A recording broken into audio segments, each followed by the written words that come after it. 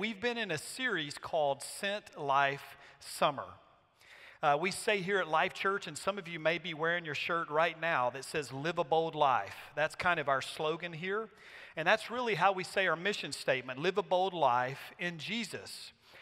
Jesus' commission to make disciples, that's how we say it here, that living a bold life is a life that is making disciples. But we believe that each of us are sent. And so what does it mean to live a bold life? We believe that it means living in certain bold habits. If you wanted to get healthy, you would have to live in certain habits, right? You would need to eat right. You would need to exercise. You'd probably need to eat kale, right? I'm sorry, but you'd have to eat kale. By the way, did you know that kale used to just be a garnish? We didn't used to eat it. Did you know that? Do y'all remember Pizza Hut a long time ago when they would have the buffet of the salad bar? And kale was what was in between everything that you would eat. Do you remember that? It was like the garnish. So someone one day picked up the garnish and said, "Hey, this is good." I don't like that person. And they're wrong. They're wrong. It is not good, right? And so, anyway, I digress. But we would have to live in these certain habits of eating healthy. And so, in the same way, to live a bold life, we believe that we have to live in these bold habits. We got together as a staff and said, what does that mean? What does that look like in the everyday life? And it's these four things. Be with and bless others. The O is observe and obey the Spirit. The L is learn and live Jesus. And the D is demonstrate and declare the kingdom. And our hope and our prayer is that we as followers of Christ would live in these habits in such a way that it becomes intuitive. This is just who we are. This is how we live, no matter what situation or circumstance or location we are ever at. Because we believe that a bold life is a sent life. And we see that from Scripture, that we have a sent and sending God. We have God the Father who sent Jesus the Son, right? We have God the Father, Jesus the Son, who sent the Holy Spirit. We have God the Father, the Son, and the Holy Spirit who have now sent us as the church. So to kind of pull this all together, we say we are sent where we live, work, learn, and play. We've been called to live a bold life that is a sent life, living in these bold habits. So today we're talking about the second bold habit, observe and obey the Spirit. I'm going to talk about the first half of that, observing the Spirit. And so I want to start off with a question, and you have two choices. Here's the question. Which would you rather have? Would you rather have Jesus beside you or the Holy Spirit inside you? Which would you rather have? Would you rather have Jesus beside you or the Holy Spirit inside you? Now, when I say Jesus beside you, I mean, hey, he's walking with you. Now, you're the only one that gets him, right? Because he chose to be limited as a man, so you're the only one to get him. Nobody else gets him. But that would be pretty cool, right? Have y'all met Jesus? Jesus, show him how you walk on water. You're going to love this, right? I mean, wouldn't that be great? If you said Jesus beside you, then you need to know that Jesus disagrees with you. Because in Scripture, when he was meeting at the Last Supper with the apostles, and telling them again that he's going to the cross, and they still didn't quite get it. In the midst of that conversation, he says to them in John 16:7, "But very truly I tell you, it is for your good that I'm going away. Because unless I go away, the advocate," he's talking about the Holy Spirit, "will not come to you. But if I go, I will send him to you." He later goes on and elsewhere and says that the Holy Spirit will teach us in all things. It will remind us of everything that Jesus has said to us. That the Holy Spirit will give us what to say when we need to live out our faith or share our faith. And then he goes on to say that you will do what I am doing and you'll do even greater things if I go. Now that's pretty powerful words to say. Because the Holy Spirit is now able to indwell every single one of us as followers of Christ, no matter where we live, no matter what time we live in. And so he's able to indwell all of us at the same time. Now fast forward, Jesus has died, been buried, and he's risen again. And now he's appeared to his followers, and on one occasion he told them this in Acts 1:8. He said, "You will receive power when the Holy Spirit comes on you, And you will be my witnesses in Jerusalem and Judea and Samaria and to the ends of the earth. They were in Jerusalem, and he worked out from there. So he's saying to them that I am sending the Holy Spirit, and it will give the church the ability to complete my mission. And then we move to Acts chapter 2. So if you have your Bibles, we're going to look at that passage today. Start in verse 1. It's also in our app. You can pull up the outline, and of course it'll be on the screen as well. But Acts 2 is the coming of the Holy Spirit on the church. In verse 1 it says, when the day of Pentecost came, it says they were all together in one place. And suddenly a sound like the blowing of a violent wind came from heaven.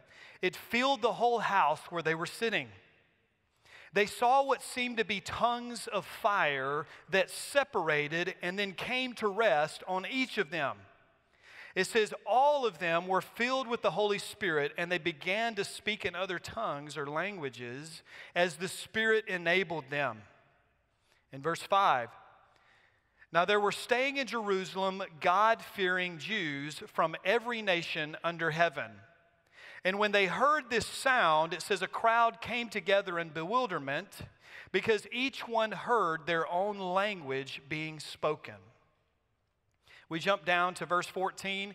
It says, and then as this happens, Peter stood up with the 11 apostles, Judas is gone by now, raised his voice, and he addressed the crowd. And then Peter goes on to really preach kind of the first sermon to the church that is forming there.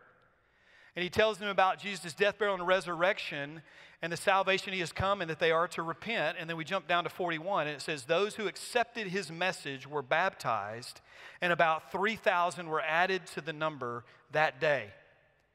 So this is the Holy Spirit coming on the church. Jesus has said it was going to happen. He said why it was going to happen, and then it happens. And there's several things we need to notice from this. First of all, notice the way the Spirit came on them. It talks about the sound of a blowing violent wind.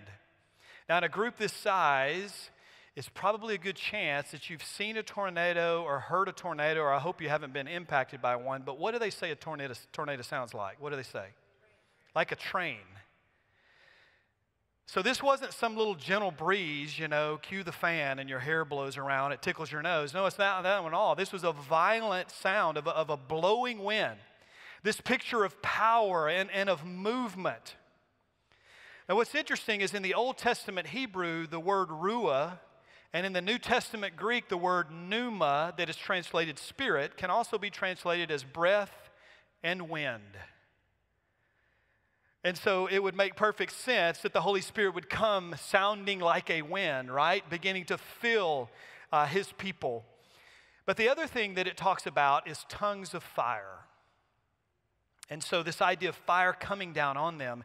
In the Old Testament, when God's presence descended on a place, he did so in the form of a flame or fire. Moses saw what kind of bush? A burning bush.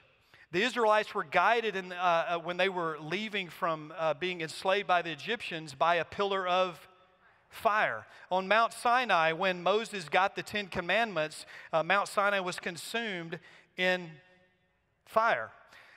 When King Solomon commissioned the temple, the fire of God settled into the Holy of Holies. And so in the Old Testament, the fire of God often produced fear, and those that came in contact with it many times died. But now, after Jesus' death, burial, and resurrection, he has absorbed the fullness of God's wrath and his fire, and now that fire rests on us through the Holy Spirit. I mean, that's pretty amazing, isn't it? A fire that could kill you now indwells you because of Christ's sacrifice for us. This means that the God of untouchable holiness now lives in the heart of us. And so you have these two pictures of this wind and this fire. That is the Holy Spirit that is within us. And all of it speaks to movement, him sending us out. He also did a miracle in this situation. He caused a bunch of people that didn't understand each other's languages, all types of languages, to understand each other's language. They heard as if it was their own language. And of course, Peter, being a preacher, said this would be a good opportunity to do a message, right? Because no matter what language I preach it in, everyone will be able to understand it. And so you have this miracle of the gospel going out to all of the nations. And so the Holy Spirit's first action was to empower the church to fulfill his mission.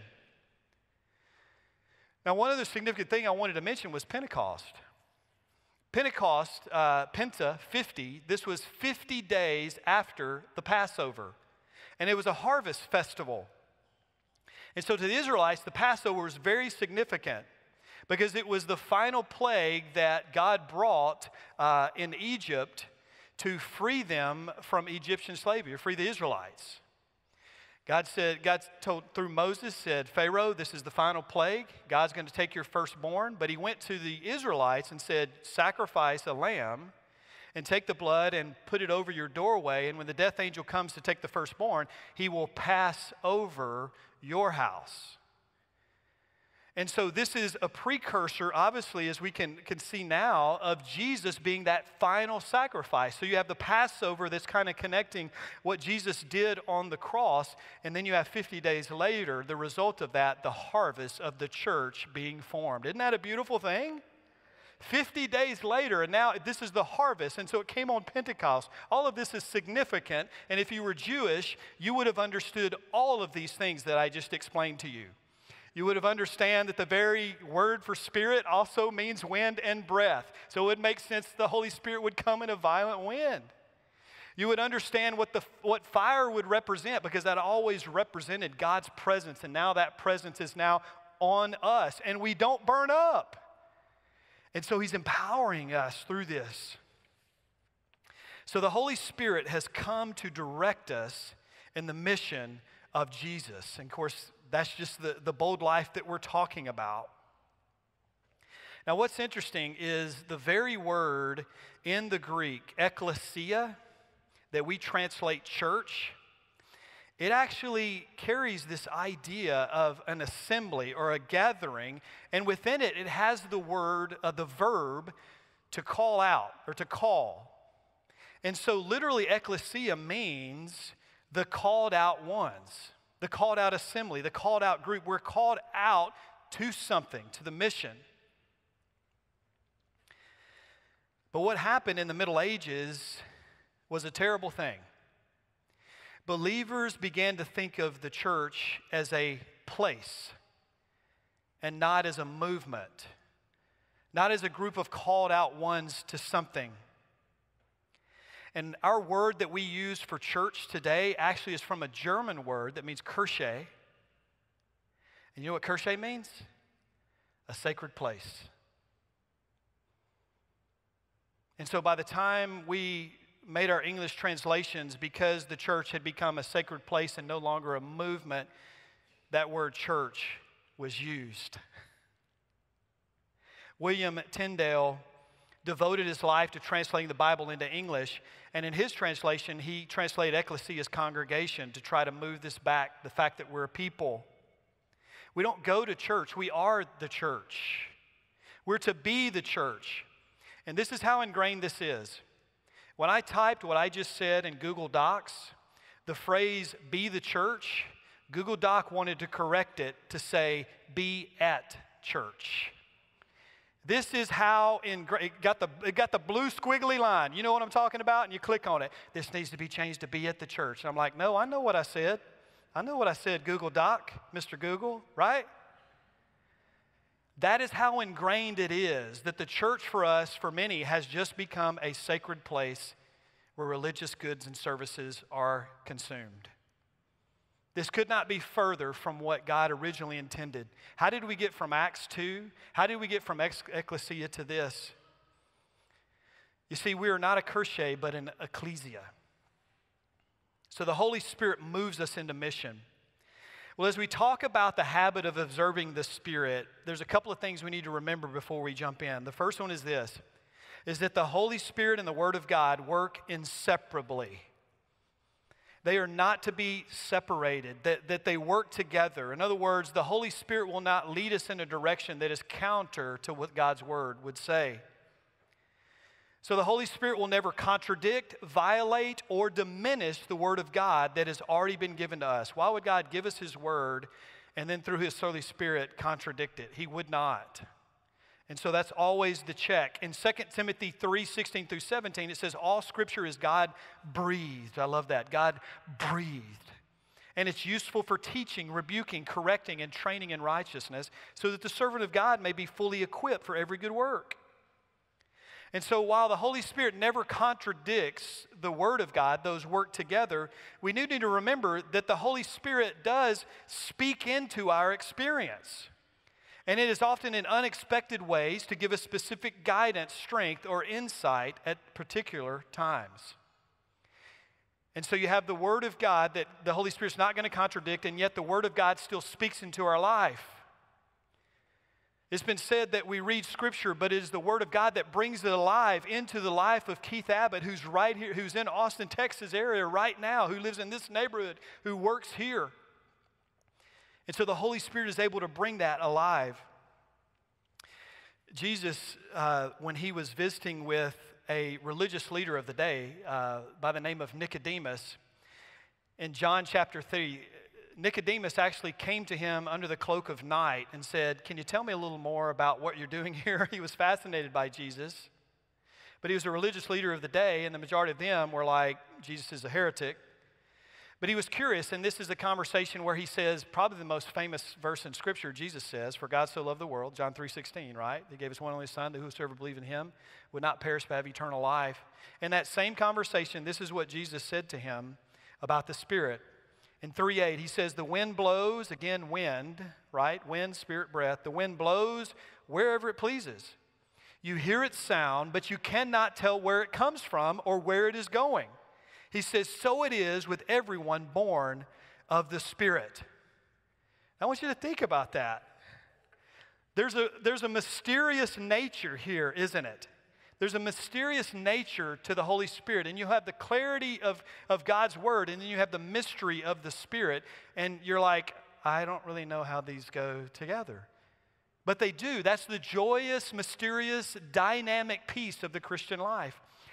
In the book of Acts, we see at least 36 times that the Holy Spirit guided people, but what's interesting is there's no standard. It's always different. How many burning bush experiences were there? One. So if people were like, hey, I'm waiting for my shrubs to catch on fire, where's God? Why didn't he speak to me in this way? Because he's always doing it different, because it's not predictable. And yet he moves, and so there's no standard way. What's interesting is Luke, who wrote the book of Acts, he doesn't even tell us always how he spoke, just that he did. A couple of examples is the Holy Spirit forbid Paul and Silas from going to certain places on their missionary journey, and we're not told how. They were just like, we were going to go here, and the Spirit wouldn't let us. But we're not told how he did that. Paul was told not to fear Roman soldiers who were coming to question him. Church leaders were validated for instructions that they gave to new believers. In other words, they gave these instructions, said, and the Holy Spirit confirmed that this was good instruction to them. We see Philip being told to go stand near a stranger, and ultimately he led that stranger to the Lord. We see Paul being affirmed to stay in Philippi due to the work in Lydia, the work that God was doing in Lydia. We see Paul being told not to go to Jerusalem. We see some church members giving an offering, and they lied about some things about it, and the church was given insight about it by the Holy Spirit.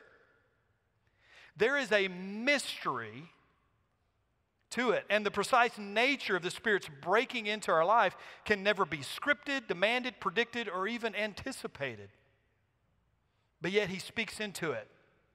Now I know it sounds like I said a lot of things just then that said absolutely nothing, and you're going, you haven't given any guidance here, Keith. You just talked about a lot of things that could or might or would or should but that's the Holy Spirit. But what we do know in the end, what we do know to be true is that he speaks and he moves to us. And even if you talk to other brothers and sisters in Christ, the way he speaks and moves may be a little bit different. There are going to be commonalities. But it is grounded in Scripture. It's not just a free-for-all. You don't just look at your alphabets and something spelling and you're like, that's from the Spirit. No, it's just the way the milk moved, the everything. Do y'all know what alphabets are? The younger ones are going, I don't even know what you're talking about. Older ones, y'all know, don't you? Part of a balanced breakfast, maybe only 1%. of a balanced breakfast if you need sugar in your diet. But so a quick example, a few quick examples is where the Word outlines mission, the Spirit inspires vision. Where the Word sets expectations, the Spirit inspires dreams. Where the Word describes the character of God, the Spirit pulls us into His emotions. Where the Word provides the content, the Spirit illuminates the conviction. Where the Word commands us to obey, the Spirit beckons us to follow. Do you see the difference there? Do you see a little bit of the nuance there of how they work together? That we read God's Word and it's just words on a page. Yes, it's living and breathing, but it's the Holy Spirit that brings those things out, living and breathing into our life. It's interesting that if you look at the times and the ways the Spirit moved in Scripture, it was always connected to mission. It was always connected to mission. You know, a lot of times we're like, Holy Spirit, should I go to McDonald's or Burger King? Just guide me. Neither? Someplace with kale. Okay. Right? And I'm being silly, and I'm sure that's not what you're asking the Holy Spirit to do, but sometimes we're just asking the Holy Spirit for something that just impacts us and isn't necessarily even connected to mission. I know you like the floor, Brian says this all the time, I know you like the floor plan of the house that you finally moved into, but do you not think God wants to use you and guide you through His Holy Spirit in your neighborhood that you're in? He does. So I want to talk a little bit about observing the Spirit and what that involves. And I want to really work off of a verse that many of you may have already memorized. Your kids are actually memorizing this verse in the kids' classes. It's Proverbs 3:5-6. And this is a proverb from King Solomon. And this is what it says: trust in the Lord with all your heart. That's an all-in kind of thing. And he says, lean not on your own understanding, but in all your ways submit or surrender to Him. And then what will He do? Here's the promise: He will make your paths straight. So we need to trust the Lord with all of our heart. We need to not try to figure it out ourselves, because here's the deal. What happens is when we try to get our own understanding over here, we need to say, you know what? I'm not going to lean on my own understanding. And here's what begins to happen. Before you know it, God has changed your understanding, and this is how you are to see things. Have you ever had that happen before? You're like over here saying, God, I don't understand this and this. And He's like, stop trying to understand that and just come over here. Wow, this thing really opened up now. I see things differently. I understand I am a sent person. Because you got to remember, the context of all of these bold habits is to those that are not yet followers of Christ. This is all connected to mission. And so what this verse is helping us see is that we need to avail ourselves of every means God wants to guide us. Because I believe that no matter where you are, no matter what you do, no matter what your gifting is, God wants to use all of it to move you to be a sent person and living a bold life. And so here's the first one. Observing the Spirit involves prayerfully pursuing God's Word.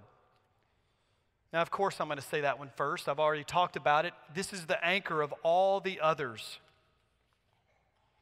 For us as followers of Christ, meditating and studying Scripture should be like breathing for us. Let me say that again. Meditating and studying Scripture and reading Scripture should be like breathing. We should inhale Scripture and exhale a life like Jesus. It should be our number one influence. Over Fox News, over CNN, pick your choice. Over social media, and the expert that failed science but all of a sudden is a doctor on Facebook. You know what I'm talking about? It should be what we inhale constantly and what influences us. And prayer should accompany it. Prayer is not to ever be separated from Scripture. Before we even go to Scripture, you say, Lord, you want to speak to me today. Through your Holy Spirit, help me to see, what are you saying to me? What do you want to do in me and through me? And can I tell you something? Those are not separated. The things He does in you are not just for you. It's also so He can do something through you. You never see in Scripture where He's like, and I did this work in these people, and then they died. No. I did this work in these people, and an outgrowth of that was I did this through them. Those are always, always connected. I heard someone say one time that we need to let the Scriptures read us. When we read the Scriptures and as we're praying and as the Holy Spirit is speaking, this should be a dialogue. If you end up reading in Matthew 5:43-44, where it says, love your enemies and pray for those who persecute you, you should be asking yourself, man, who do I hate?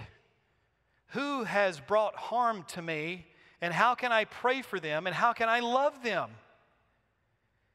Don't you think the Holy Spirit would want to bring that out if we're open to it? Or do you think He wants you to just breeze through that and go, well, that doesn't apply to me? That's how living and breathing, that's how the Holy Spirit wants to use His Word. So we need to ask, how is the Spirit through the Scriptures leading me to live a bold life to those I'm sent? Observing the Spirit also involves strategically living in my spiritual gifts. God has gifted each of us a little differently. We have different personalities, we have different spiritual gifts, we have different stories, experiences, different abilities. Some of you are naturally good at things, and you don't realize that everyone's not naturally good at that, but that's something that God has placed in you. Some of you are passionate about things. Some of you also, I would ask you, what have people around you affirmed you in, saying, God has used you in my life in this way? Those can help you better understand of how God has created you. Now, we have on our app, on our Life Church app, you can go there and it's called Shape. We've mentioned it before, but it's still on there. And you can actually discover what your spiritual gifts are. And it's more than just spiritual gifts, but you can discover more about who God created you to be. And the reason this is important is because God wants to send you as you are, out of who you are. And the truth is God He sent all of us. So the end game mission is the same for all of us, but it's going to look a little different for all of us. So we need to say, how has the Spirit gifted me to live a bold life to those I'm sent? There was a fire chief who had new recruits. And so he brought all the recruits together and he said, these are your assignments. You're going to be the driver. You're going to run the siren. You're going to be over the hose. And you're going to be what's called the tiller. That's that steering wheel in the back. Wouldn't that be fun to do? I guess do you have to steer opposite of the front? How many trucks do they wreck before you learn that job, right? I mean, it's just, but anyway, so the tiller, the person in the back. So he gave them their assignments, and then he circled back to them and he said, all right, tell me what your job is. The first one said driver, the second one said siren, the third one said hose, and then the final one said, I'm the tiller. And he said, you are all incorrect. Your job is to put out fires and save lives. You need to understand that it doesn't matter where you are on the truck. God wants to use you to live a bold life and to make disciples. And what you'll learn is as you're making disciples, He will make you a disciple. Observing the Spirit also involves carefully reading God's arrangement of circumstances. His arrangement of circumstances. God speaks through our circumstances too. Again, it needs to be checked with all the other things that we've talked about. But who in your current circumstances do you know that is not yet a follower of Christ? Is it someone that you're on a work project with? Is it someone in your class if you go to school? Is it a family that's part of the baseball team that you travel with on the weekends with your kids? Is it a neighbor that you share tools with? You know how that works, right? I don't need to own a chainsaw. I just need a neighbor that owns a chainsaw. Do you ever do that before? Right? But that can be how relationships happen, right? We should consistently be watching and praying. Now, I hear people say, well, Keith, I live like this all day. And that's great. We should. But I call that reactive mission. And what I mean by that is okay, you go through your day and, you know, people are like, well, I know my barista, Susan. Well, what do you know about her? Well, she makes a good latte. Okay, all right, that's great. And so maybe you're kind to Susan in your normal schedule and you leave a good tip and maybe you say, how's your day doing? That's great. Continue to do that. We should leave a wake of blessing as followers of Christ no matter where we go. But I want to encourage you not to just be reactive where you just kind of flow in and out of people's lives. Be proactive with those that you regularly come in contact with of pursuing a relationship and just taking the next natural step. We don't accidentally live sent. We don't. I mean, we need to be intentional, and that's a good word for all of us to have. Because if we're not, you know how it is. You just get caught up in all the day-to-day things that are going on. And what I'm trying to tell you is, God's will for you is not that you just make it through another day. And we've all said that prayer. I said that prayer. God, this is just where I'm at. Just help me to make it through another day. He has so much more for us. And here's what I've learned. When I can see that higher level thing, all these other things kind of fade a little bit. Have you ever noticed that? You know, if you're just trying to make it through your day, then a flat tire is like, this may be the worst day of my life. And then next week, it's something else. My latte by Susan was not good. This may be the worst day of my life, right? And you just keep replacing, and you're like, man, you've lived a pretty good life if a flat tire is your worst day, really? We escalate it, right? Because it's not put in perspective of, you know what, this is how, and isn't this what God does? He kind of pulls us away from the trees and he goes, oh, it's an entire forest, okay. I see it, I can see the path now. This is what he's called us to, and what we'll do is put all these things in perspective, and as we go, we'll begin to see things very differently. Somebody pulled over and helped me with my flat tire. He's a nice person. I told him, man, I really appreciate that. I want to live in a world where we help each other's flat tires, and I want to be that person. I mean, you see what I'm saying? It's a total change of perspective rather than I was late to my meeting or whatever it may be. And so he wants to speak and move through circumstances, and we need to be proactive. Maybe you need to join a book club or a young mom's group, or maybe the person you're on the work project with, you need to, before meeting or after meeting, you start saying, hey, how are you doing? My name is Keith. We're going to be in this project for a while. Where are you from? That kind of thing. And then that let it go at the pace that it goes. The results are the Lord's. And so where in my circumstances is the Spirit giving direction to live a bold life to those that I'm sent? Observing the Spirit also involves cautiously discerning insights. Now again, all of these need to be checked with one another. But as we begin to build relationships with those that are not yet followers of Christ, we're going to begin to hear their story, and God's going to bring certain things out as we get to know them. And the way I like to describe it is if this is a graph of someone's life, and let's just say the biggest hurts or the high points, and this is their graph, I always think to myself, how does the gospel lay over that, and what are the first touch points for that person? One of the questions that we train when we do our Sent Life Lab is we train people to say, what is good news to them? You know, the gospel is what Jesus did as his death, burial, resurrection of Christ, but it's also everything else, that he's restoring all things, that we were made in the image of God, and we turn from him, and he's making all things right. He's bringing reconciliation. He's bringing beauty, restoration, all of those things. Here's an example. You begin to build a relationship with someone, and they start sharing their story, and you realize, man, they never had a father, or their father abandoned them when they were really young. So what would be good news to them from the gospel? That we have a heavenly Father who will never leave us. Would that not be good news to them?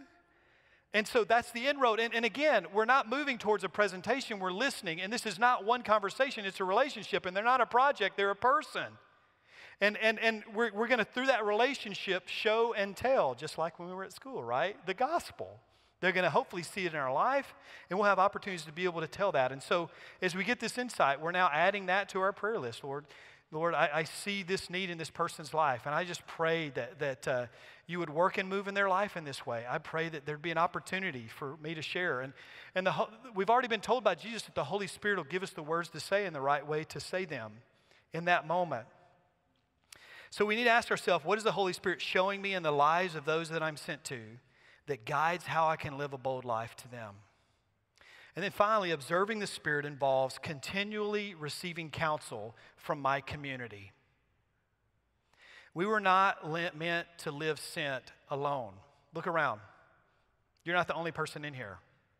We've all been sent. We were meant to go together.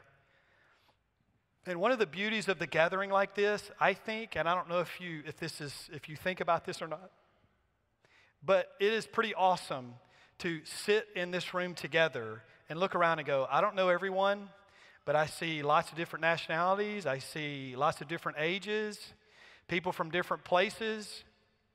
And yet here we are together as brothers and sisters in Christ. And just your presence says, we're on this together. We're in this together. Is there a little bit of comfort with that? Just to kind of look around and lift up our voices together to the same God? To know that, by golly, there are others that are fighting the good fight too. Because sometimes we think we're alone, don't we? But God didn't create us alone, did He? We didn't spring up in a field as a standalone person. We're brought up into families. And sometimes that worked out well, and sometimes it didn't because we're all sinful human beings. But the family of God is what we're a part of. That's our identity. And all other identities fall under that. And so the question we need to ask is, how is the Spirit using my community to encourage or support me in living a bold life to those I'm sent? How awesome would it be to be able to meet regularly with other brothers and sisters in Christ that are living sent in this same way in their context? And you can come together and you can talk about what God's doing. And talk about the sticking points. Talk about the insights you've gained, the ups and downs of the relationship. Hey, we've been trying to invite our neighbors over for 3 months, and they were coming over to eat, and then they canceled at the last minute. So I'm discouraged. But you know what? We're going to continue on in a relationship. Or, hey, I've reached out to Joe, and man, we've been talking for a long time, and all of a sudden the conversation turned, and he shared something that was going on in his life, and I immediately realized I know what good news is to him. And then you begin to pray about how that good news can go to them. We need the encouragement. We need the support. Because quite frankly, we won't do it by ourselves. Let's just be honest. Just like New Year's resolutions, this is why we don't tell anybody, right? Nobody knew I didn't keep it, except me. So as we close, I want to give you kind of a call to action that we've been giving every time, and then also one specific to today. But this is not going to have any feet if we don't do these things, I believe, or something like this. First of all, you need to pick a context. Is it where you live, in your neighborhood, where you work, where you learn, where you play? Well, Keith, shouldn't we be Jesus in all of those? Yes, we should. I'm just asking you to be intentional. So pick one, and then write down 3 people, this would be your sent list, that you know that are not yet followers of Christ. Well, Keith, I don't know. I don't know if they are or not. Well, write them down for now, okay? And then at some point, maybe you'll be able to find that out, and you can replace it with someone who's later, and you never have to talk to them again. No, I'm kidding. But my focus is the focus here is those that are not yet followers of Christ. Now, if you're thinking to yourself, I don't know anybody that's not yet a follower of Christ, then I don't mean to offend you, but if that's true, you have isolated yourself in a way that God never intended you to. He didn't say, just go hang out at the church, just go hang out in Bible studies every day of the week and not have any relationships with those that are not yet followers of Christ. What good is it for all the light to hang out just together? We've been called to go out. And so we need that support of one another as we live these bold habits with one another, but we're living it to those that are out here. And so if you're isolated, maybe you need to push yourself out and say, hey, maybe I need to be looking with these eyes. And for a lot of us, we're just going through our day. We're not even thinking in this way. But this is our identity. And so then once you write down those names, I want you to just start praying for them because something will begin to happen. Something will begin to happen when you begin to pray.